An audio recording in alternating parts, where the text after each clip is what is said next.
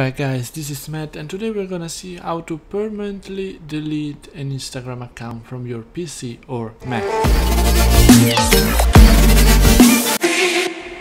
So deleting your Instagram account for good is fairly easy on your computer or Mac, and I'm gonna walk through step by step on what you need to do. So the first thing is obviously to log in into your Instagram account and go to your profile. Once you're there, you just need to click on this icon and click on settings. So from here you can see that in the bottom right there it says temporarily deactivate my account. We can go ahead and click on it,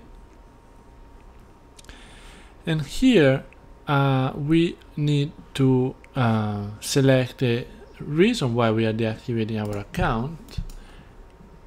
It can be any of these, so create a second account, and then we need to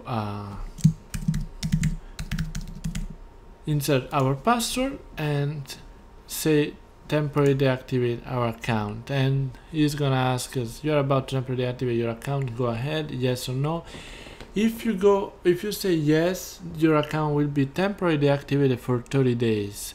So you are not able to delete your account right away, but you need to wait these 30 days because they always give you the option to get it back within 30 days without losing any posts or any likes, any followers, anything in the account. But if you click yes and you don't reactivate the account within 30 days, then Instagram is gonna delete your account completely and permanently automatically after these 30 days. So that's how you deactivate forever your Instagram account on your computer.